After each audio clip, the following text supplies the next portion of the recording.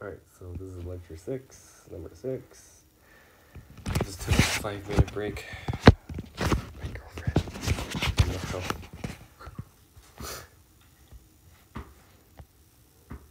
Look, I'm not that fast. Come on, I can last longer than 5 minutes. Go take it that way. Okay, so introduce the concept of metric space, and now we have to list out some definitions in metric space. So, we have so many definitions. I would just go through each of them. A neighborhood. A neighborhood is a set around P, right? It's a set such that consists of all points such that the distance is less than r for some positive real number. It's like NRP, the neighborhood, set of all Q, such that the distance between P and Q is less than r. So basically you have P here, and then you have this is R, and then all your P's, right? All your Q's, all your Q's, right? All your Q's are in Q. And a point P is a limit point of a set E. Every neighborhood of P contains, it intersects other points in E. So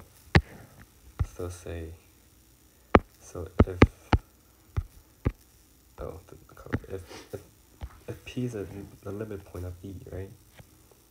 Then P is the limit point of E. Every given neighborhood around P, it must intersect some point from E. And you have another one, it again intersects some point in E, other than P. If you give another one, you have this point from E. So no matter like how large your neighborhood, there's always a point and E intersects with the neighborhood other than P. Then P is a limit point of E, right?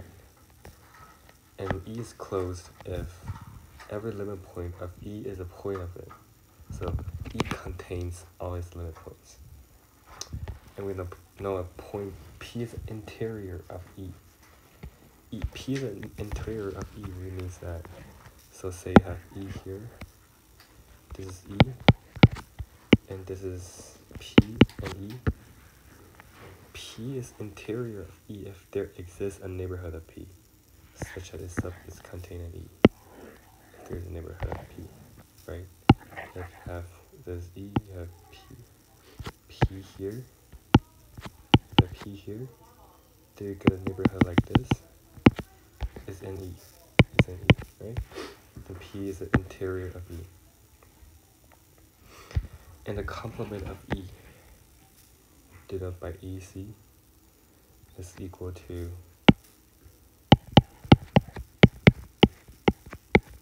all the points not in E. Simple. And the set E is perfect if it's closed, and every point of E is a limit point of E. So it contains all its limit points, and also all its points are limit points of E. That's pretty perfect. And the set is bounded if there's a real M such that, so if E is bounded,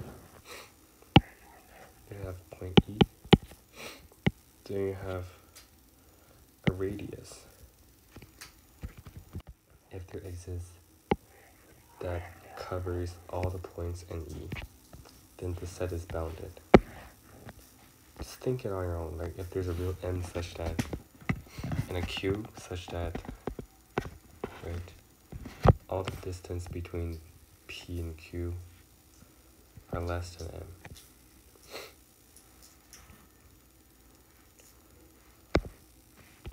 And E is dense in X. Every point of X is a limit point of E or a point of E, right? And let's continue. So we're going to introduce some notation. For the puncture neighborhood or empty center neighborhood is equal to the neighborhood around P other than P. And we know the set of all limit points of E with this, and the closure is the union of E with its limit points. So now we consider this sequence. The limit point of this set is not in the set. So you have n1, n2, 1 over 2, 1 over 3, 1 over 4, 5, right? 0 is the limit point of the set because no matter what your radius is, you can always find a point that is inside this tolerance or something, this interval, 0 other than 0 itself. So 0 is the limit point of the set. Just look at the definition, you can see that. But 0 is not in the set, right? 0 is not equal to 1 over n for any n, right? It's not in the set. So the limit point is not in the set. And we also note that by the Archimedean property, we know that for any R and S, there exists a rational, right, between them. Also, there also exists an irrational between them. It can prove easily. So, what we have shown is that R is a set of all limit points of rationals. What are the limit points of rationals? The limit points of rationals. So look. Limit point of rationals. If every neighborhood of a point contains a rational,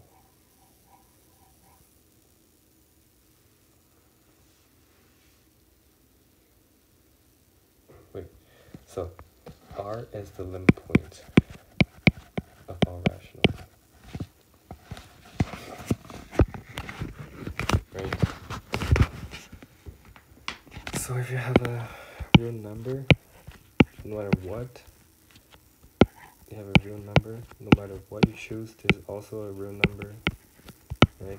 Also a real number, and you can find a rational. You can find also a rational, which is other than R. So which means that every real R is a limit point of rationals, right? It's a fact to let you know. And we should prove that every neighborhood is an open set. So let's see. Consider a neighborhood around P for some radius. Pick a Q. You pick Q in the set.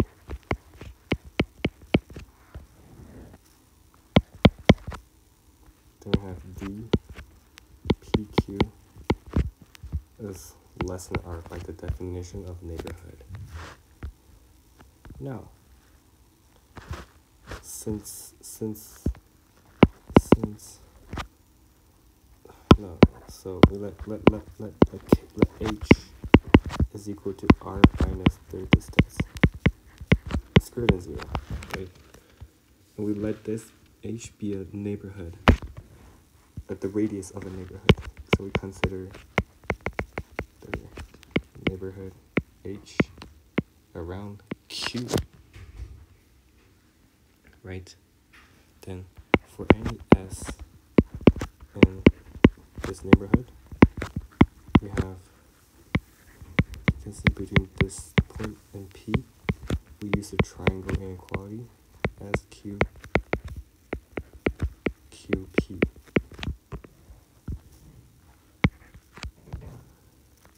less than H plus DQP.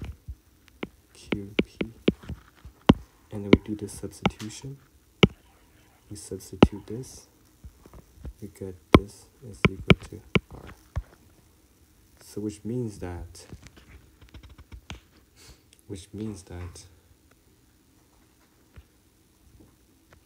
SP is less than R. Which means that S is in the neighborhood of P, right?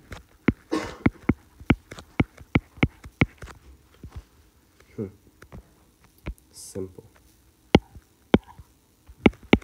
Then we have NHQ as a subset of NRP, right? So we have NRP is open. Oh wait, I didn't define what is an open set. Did I? Open set. The most important definition. E is open if every point is interior. So every point in E has an interior that is inside. Like something like this. Then the set is open. So right here we have for any S in this set,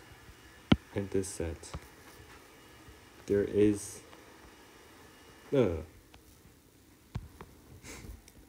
So we pick any point Q here. We have a radius such that NHQ is in this. Yeah, see? Then this set is open. Now we should say that if P is the limit point of E, then P intersects infinite many points with E. So you think about it, like every neighborhood intersects a point other than E, right? So if we assume for a contradiction, right? If there's a contradiction so that we have exists a neighborhood P intersects finitely many points.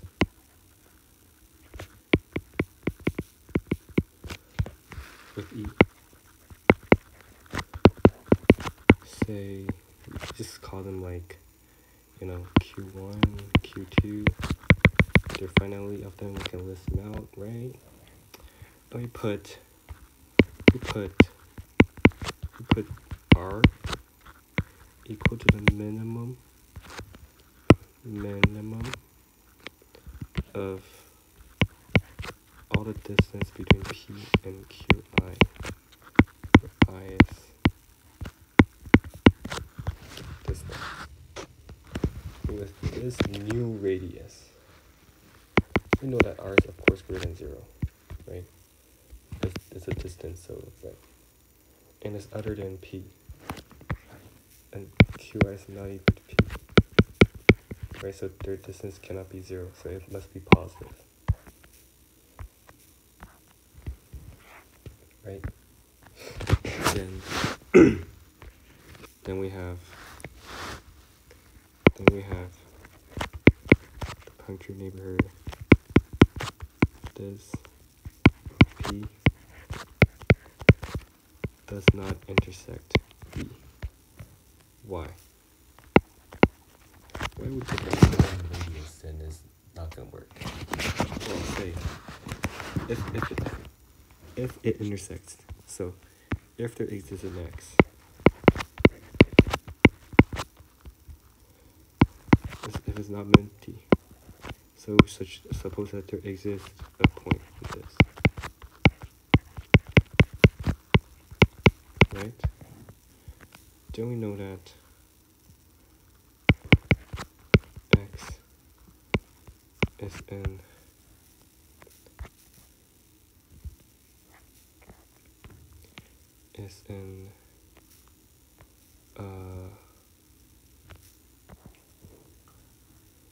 in the original neighborhood of P.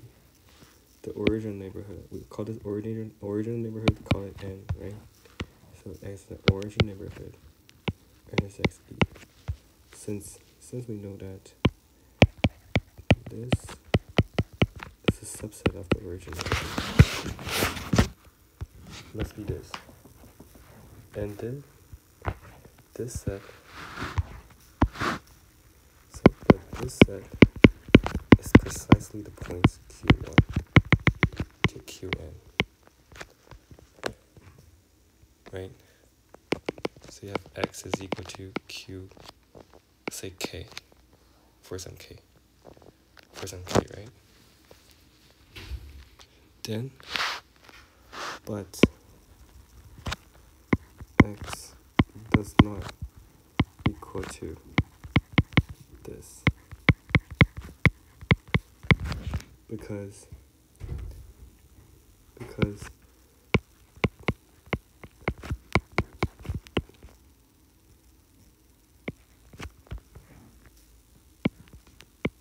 this is true, right? Like, this is true. So we have x is in the set and also not in the set. Like, this cannot be happen, right? So this must be empty, right?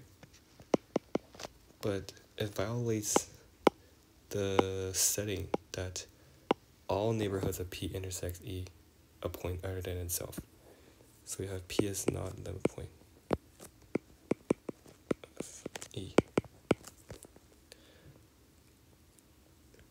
right? So we have E is a limit point of E, and also not a limit point of E. Again, a contradiction. So the whole thing is false, right? So it cannot intersect finitely many points. It will give you like ridiculous results. So it intersects with infinite many points,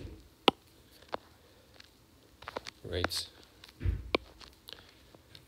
So an easy corollary is that finite sets has no limit points. Just think about it on your own. It's like straightforward, right?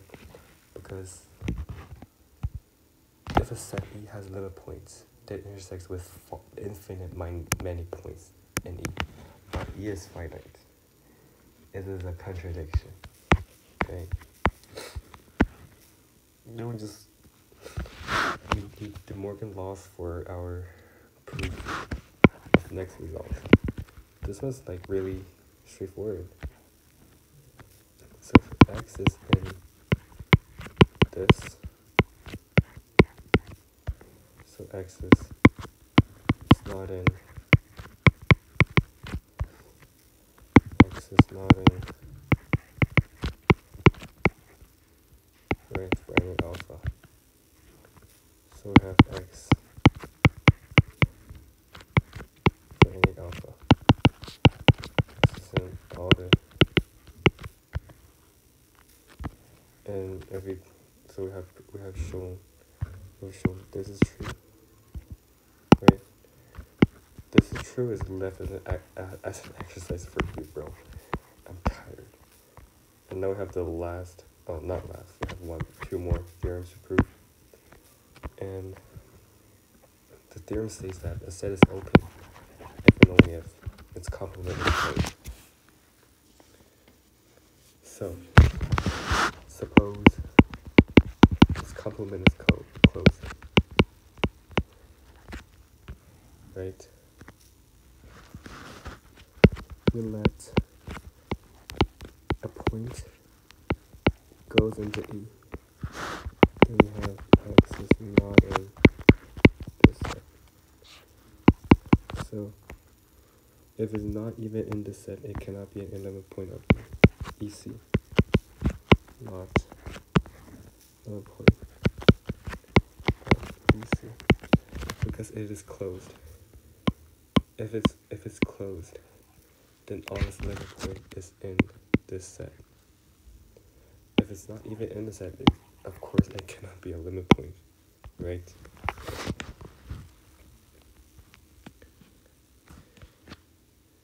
So we have to exist a neighborhood N of X such that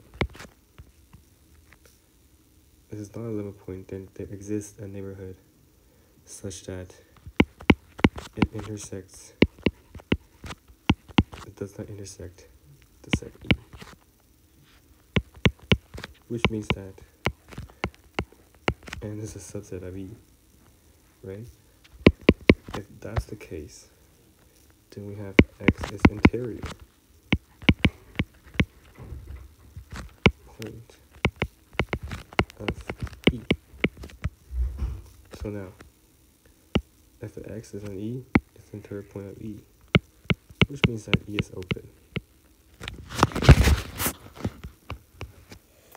Now we go another way around, prove this direction.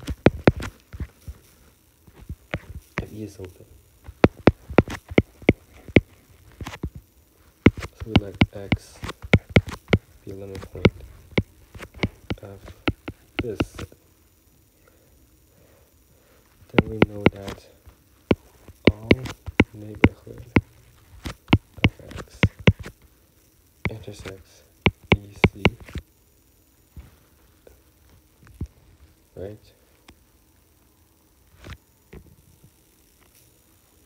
All neighborhood of X intersects EC, which means that all neighborhood of X is not a subset. It's not a subset of E. So we have X is not an E because if X is an E, no, E is open, right? If X is an E, then all the neighborhoods are contained in E, but it's not, so it cannot be an E, right? So we have EC. Now, it's a limit point of EC. It's an EC. So we have EC is closed, right? And we're done. One more. Corollary. The set is closed but only if its corollary is open. We use the fact that EC, C, to E. We do it on our own. Now, the last theorem. The framework tree. So, arbitrary union of open sets is open. So, you can have infinite unions, countable unions, finite unions of open sets. The union is still open. Let's take a look how to prove it. So, let G is the union of all open sets. If X is in G, X is in some G alpha, right? That means that X is interior of G alpha, which means X is interior of G. So G is open. And part B, it says arbitrary intersection of closed sets are closed. We use the De Morgan law.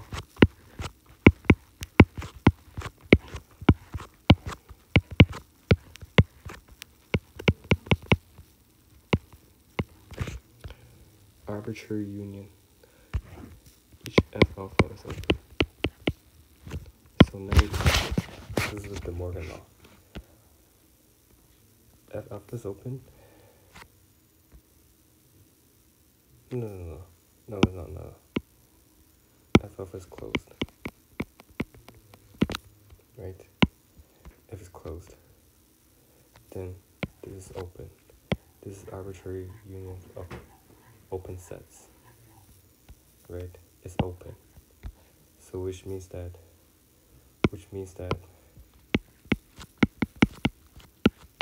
C is open. Right? Which means that closed.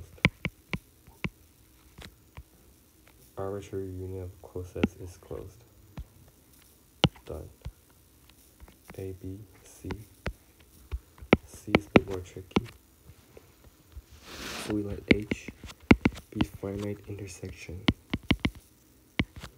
of closed sets. Then for any X and H,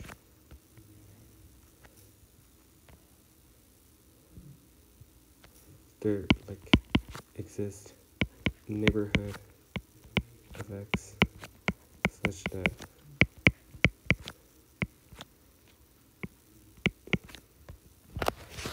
right, so like if X and H, then X is in every single one of them. If X is in every single one of them, and each of them are open, then there exists neighborhood of X such that N1 is in this, N2, and N, right? Well, with radii R. With radii Ri.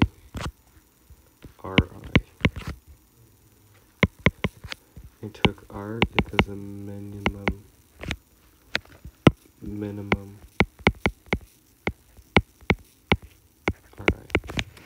The minimum of them. Then we have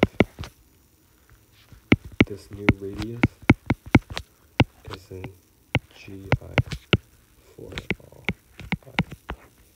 So we have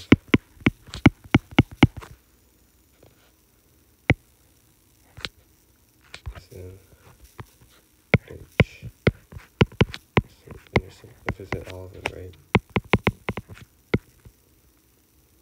Yep. And now